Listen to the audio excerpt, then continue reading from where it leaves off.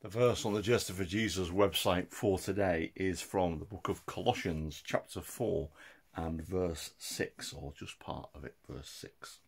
And it says this: "Let your speech be always with grace."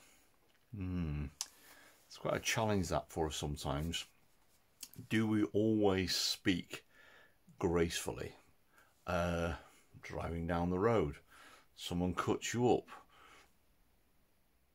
"Oh, thank you for cutting me up."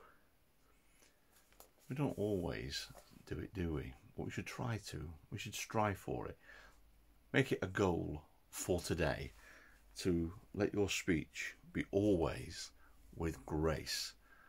I mean, you'd be surprised how many people around you will suddenly take notice of what you are saying.